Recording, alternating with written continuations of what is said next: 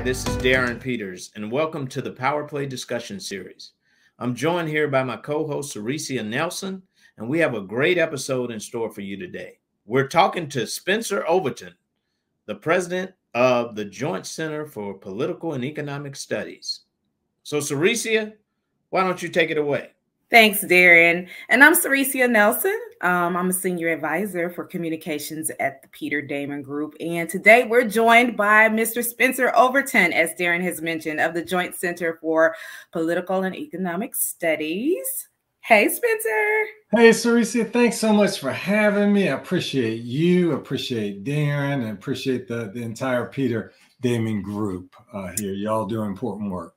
Thank you so much. Now, should I call you Spencer? Spencer's great. It's good. Mr. Overton. No, Spencer, please call me Spencer. Okay. Okay. Very well. Well, first, with that, let's talk to you. Let's tell our audience just a little bit about yourself. Who is Spencer Overton, and what motivates and what has influenced your journey thus far? But just definitely give us an overview of just who you are.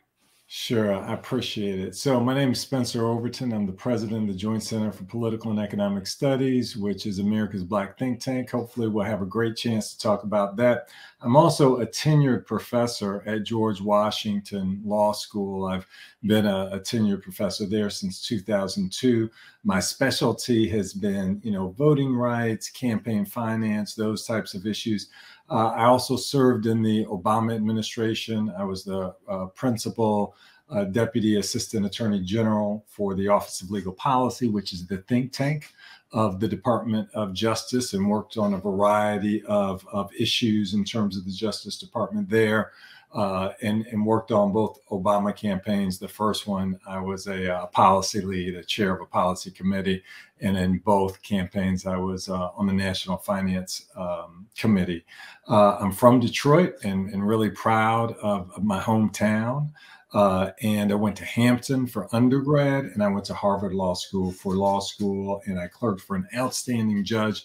His name is Damon J. Keith. He's hired more Black clerks than any other judge in the history of the nation. He was on the U.S. Court of Appeals, and unfortunately, a couple of years ago, we lost him, but great influence on me. So that's the snapshot of Merit. I've got a couple kids, 2 boys, and just working at home to try to keep them in line. I know that's right. I know how that goes. Wow. So that's a great career snapshot. And I know that was just a snapshot of just some of the things that you've done. And I was definitely going to mention the fact that you're a Hampton grad, because I love to highlight our power players who come from or have been educated at our nation's HBCUs. I think it's still very critically important that we lift up our HBCUs and talk about the extraordinary work and the leaders that they're producing. So thank you for mentioning that. And I'm sorry, I just need to lean into that because for me, I really did very poorly in high school. We moved from Detroit to a suburb, and, there were not a lot of Black males in accelerated courses, other things. I just didn't do well. And Hampton took me in and just totally turned my life around. I mean, it just turned my life around. Things went well. I got great mentoring, but for Hampton, I just don't know where I would be. So I appreciate you lifting up HBCUs, and, more than just a rah-rah, I just have to give a testimony because, like I said, the place made me who I am. And it's just an outstanding institution. Today, in fact, is the first day of, we've got a new president after 44 years. William Harvey did a lot of great things, and that's wonderful. We got a new president at Hampton, Darrell Williams, and we're looking forward to the future there. He's a general and a Hampton alum, and, we're excited about the future. Thank you so much for that shout out to Hampton. And again, we're going to move off of that, but just so critically important that what you said is exactly what our HBCUs do. They take in our kids. They provide access to education to those who didn't even imagine that college was accessible to them. And I'm sure that you were going to go to college probably, but just the experience when you get there is they wrap their arms around. Yeah, and being centered, it being about me and my development, and this concept of being able to be very much a Black male, but also, you know, an intellect, and that not being an oxymoron, that being held up as a good thing and something valuable to the Black community. I mean, it was just an incredibly important place. Learning leadership, how to work with other people, just can't say enough about it. Thank you, thank you, thank you. That's important because as we talk about our series is called the PowerPlay Series, and I just want to you know, underscore and emphasize that it's the place where power players are made. So with that, you are the president of the Joint Center for Political and Economic Studies. It's America's Black think tank. So I do want you to talk about that. Tell us about the organization, its mission, and how your leadership is undergirding that mission, what you guys are focusing on right now, and how you're moving forward. Well, you remember the Joint Center was founded in 1970. So that was 5 years after the Voting Rights Act. There were all these new Black voters, all these new Black elected officials. And it was really founded to help these elected officials move from being activists to governing here in terms of how to operate on the inside. Our probably most famous past president is a guy named Eddie Williams, who was a MacArthur genius and, you know, newspaper man, and set up a lot of great things in terms of the Joint Center. I came in 2014, and we have really honed in on issues of the future. You know, I'm just going to quickly focus on 3 issues as a snapshot, and then maybe we can get deeper in terms of questions. You know, kind of appointments in terms of ensuring diversity and representation in the executive branch and the congressional branches, tech policy, which is incredibly important in terms of the future, and then also economic issues. I think all of those are really important to future Black folks. And like I said, we can talk in more detail. And let me stop, because I'm always interested in what's going on through your mind. Well, no, I think that it's important for our viewers to just have an understanding, those who live outside of the nation's capital, just to sort of understand the work that you're doing. Tell me, so you've been the president since 2014. So we've had a lot of growth since that time. You know, the revenues have been going well. You're really focused on scaling. In just the last year, we brought in 3 vice presidents here in different positions. Communications, our VP there is a Pulitzer Prize winner. Operations and development. The development is a former ED of a executive director of a foundation. So it is exciting in terms of the growth, and we're hiring other folks as well. Good deal. Good deal. So you've been there 8 years. So and let me just say this in terms of, you know, your viewers. No, folks kind of understand what lobbyists do, and they understand what members do. You know, a lot of the discussion is shaped by think tanks in Washington, D.C. and in other parts of the country. So in other words, yeah, you've got members and their staff, and it's great, but they're dealing with a lot of different issues. They're dealing with constituents, a lot of different issues. You've got, you know, academics, but sometimes academics are focused on theory, and they're not necessarily focused on policy. And so the thought is that the think tank, you know, you have some research, and it's about policy that's moving now and what's happening, and really trying to use research, data, and analysis to shape and drive the policy debate that's either happening now or will happen in the next Congress or in state legislature. So I really look at it as kind of the nexus between the academy and government coming together. But then also we hear a lot from advocacy groups. We hear a lot from the private sector. So we really like to be a convening space that's focused on some of the priorities of Black communities. And, you know, folks are great in terms of membership groups and mobilizing folks, and great speeches, and that's wonderful.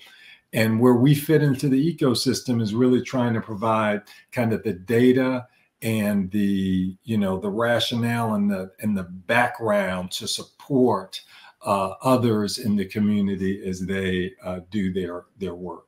I love that. That's very helpful. You guys are kind of like the back end to to the activists, the politicians, right. So what's under the talking points, right? It's great to have talking points, but what's under, what have we thought through, where Black people are going to be in 5 or 10 years in terms of the economy and how the economy is moving. The Trump tax cuts expire in 2025.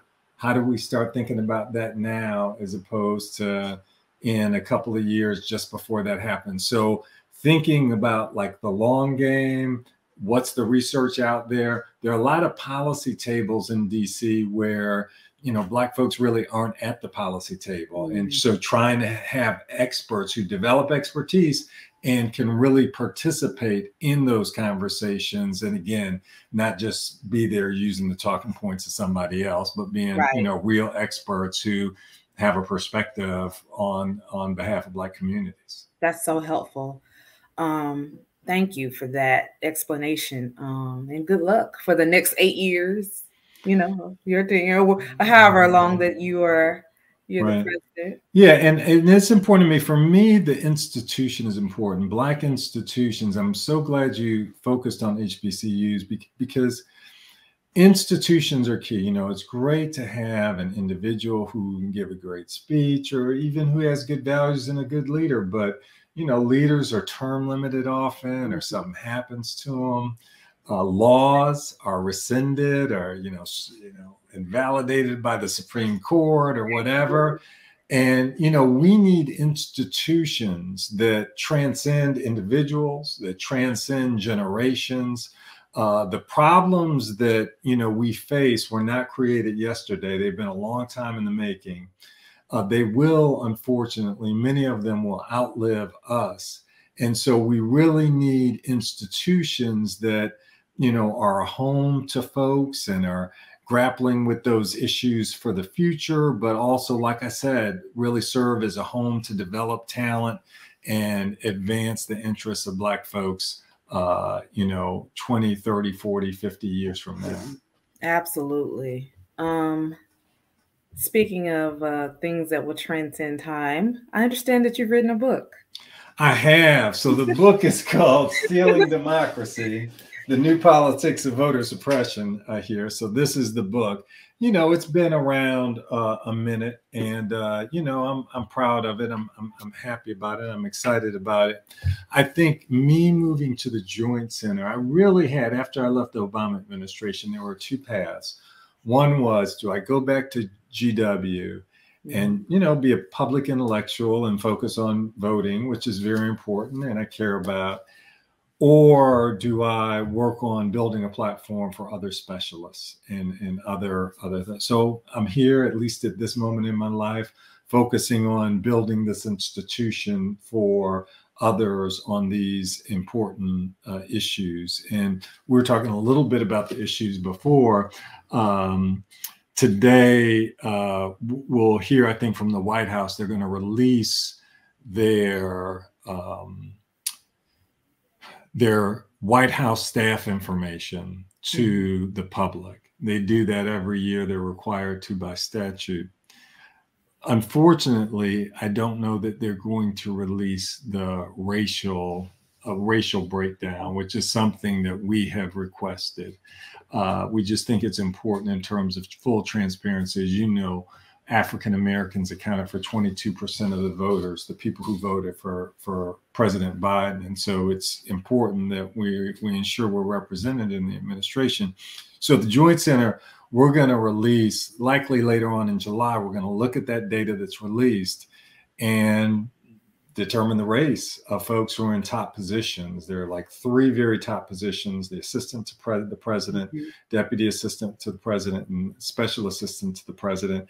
There might be about 75 or 100 people in those roles here. And so we're going to look at that breakdown and release that data to the public.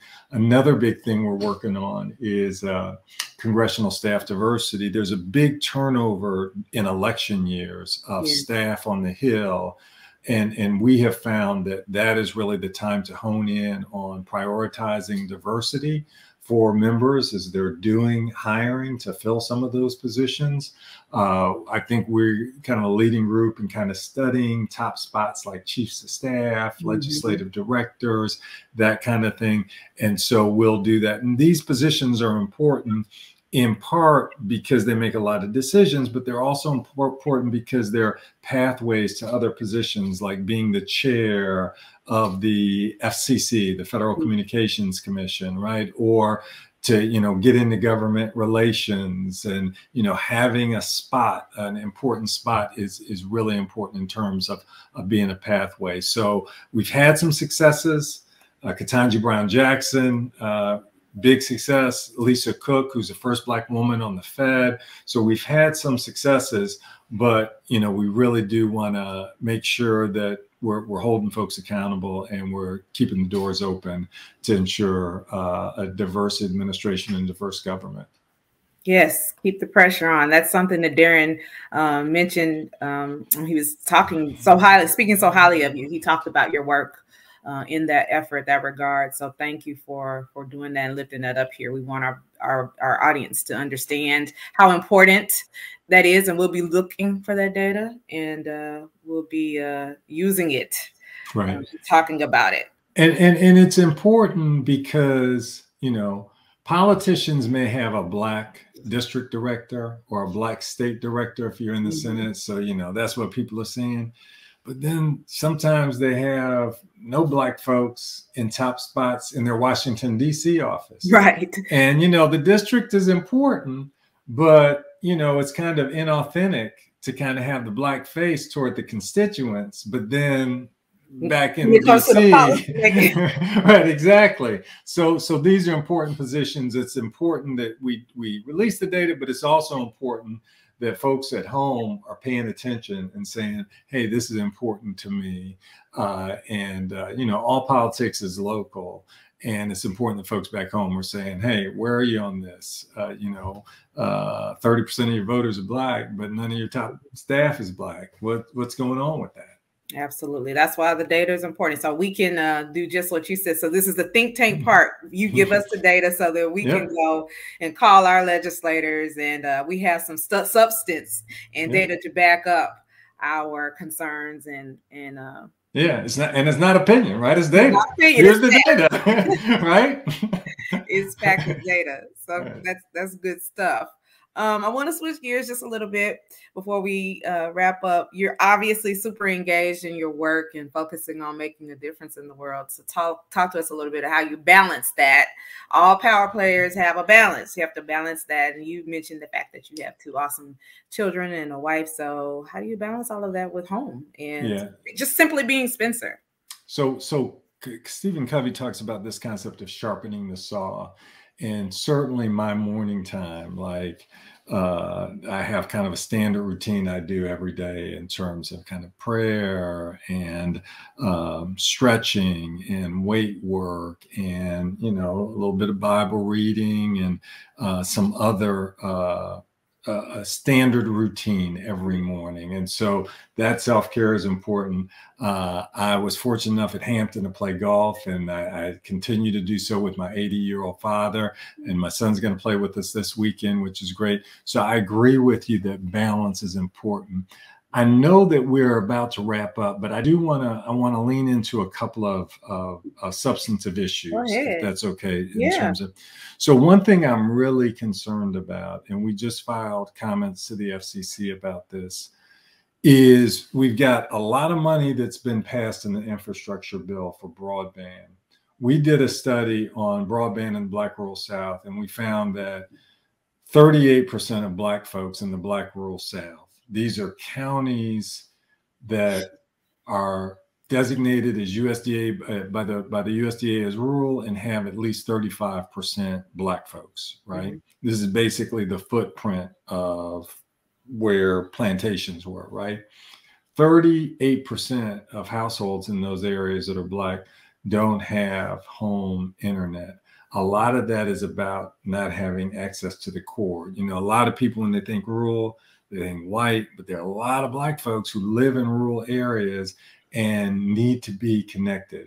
My concern, frankly, is that the federal government is distributing this money to the states, and the state leadership may not build out the way, you know, they may decide to focus on their political base in terms of the build out, rather than Black communities in the Black rural South. So really kind of bringing attention to that, really encouraging folks in the South, and particularly in the Black rural South, to kind of both be at the table, to make allies with like companies and other folks who can maybe put pressure on state governments to hold them accountable. We've seen this same play with the rejection of Medicaid expansion. And as a result thereby, because so many of these Southern states have rejected it, and because so many Black folks live there, you know, like 28% of people who are in the Medicaid coverage gap in our country, so they don't have coverage because they are in between Medicaid and traditional insurance. 28% of those folks are Black, even though we make up only 13% of the population, right? So we've seen these states reject the Medicaid expansion here. I'm concerned about them similar, and we see what they do with gerrymandering. And I'm concerned about a similar, you know, there's a once in a generation opportunity to connect kids and families, Black families and kids, to the internet and education and workforce skills and health. And if we miss this opportunity, it may not come around again. So making sure that's implemented fairly, right? So that's a big one from an economic standpoint, from a tech standpoint. There are some other big issues in terms of, you know, earned income tax credits right now. Long and short of it is there are a lot of people who should get the tax credit who are working class folk and don't get it. And as a result, you know, government kind of taxes them a little bit more into poverty. WIOA, which is the workforce bill, that's being updated, and it's important that that work for Black folks. And we've also got an elevation of something called the MBDA, which is a Minority Business Development Agency in the Department of Commerce.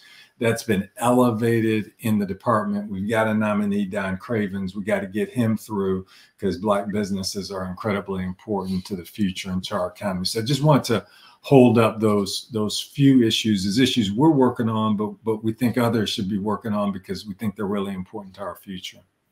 Appreciate that, and they definitely are.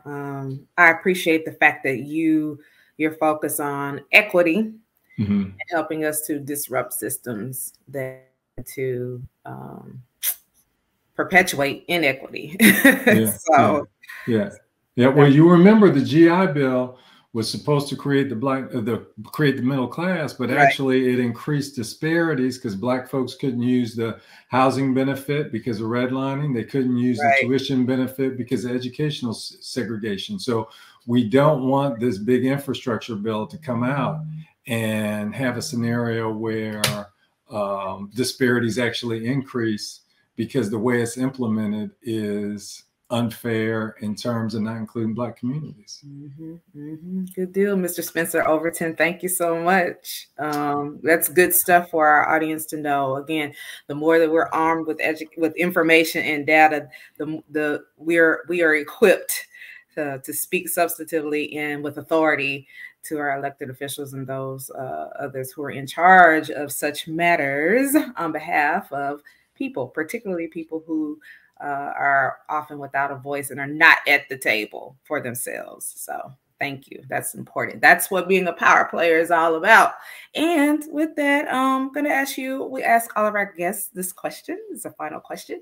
If you were given one power play, the opportunity to solve an issue, a problem in this world, to make it better. It could be in your field. It could be anything. What would your one power play be? That's deep here. I think it is, this is a dream, right? So we can just be broad. I just think it's like a Wakanda in terms of Black folks. I just think these challenges, for me, it's not, oh, how can we eliminate racism or whatever? To me, it's how do we empower Black communities so that whatever comes at us 100 years from now or 150, we're strong, we're ready, we've got strong institutions, where we've created our own healthy scenario. And I'm not trying to take any responsibility off of anyone else. My big thing is, as opposed to saying, oh, I wish the court wouldn't strike down the Voting Rights Act, or, kind of putting this in the hands of somebody else who's outside of our circle of influence. How can we create a Black Wakanda? We've seen Singapore and South Korea leapfrog in a couple of generations, and we got, leading companies like Samsung, and they're on the cutting edge. How can we be deliberate, like those women and Hidden Figures who said, okay, the computers are coming, let's learn, Fortran, and we'll be the ones who can drive this.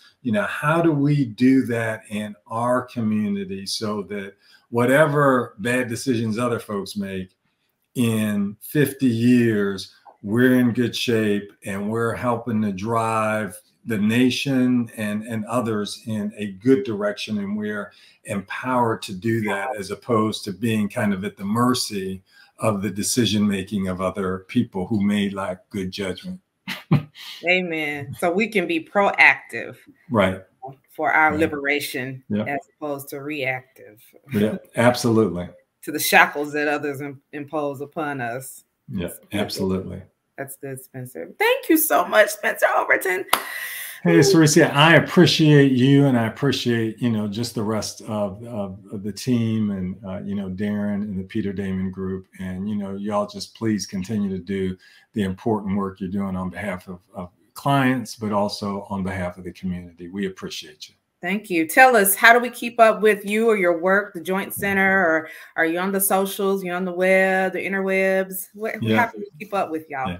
I think the easiest way to get all of our info is to go to jointcenter.org. Okay. And there you'll get all of our social media, as well as, how to sign up for our newsletter, and all of our reports on topics like broadband in the Black Rural South, the future of work in the Black Rural South, and how do we get our reports, etc. Right. We get our data that you guys are releasing. That data is all at jointcenter.org. Okay. All right. Good deal. So you hear it, folks. Go to jointcenter.org and make sure you're informed so that you can be properly empowered to continue the good work that Mr. Spencer Overton is helping to lead and advance. Thank you for stopping by the PowerPlay series, and we'll catch you all on the next go round.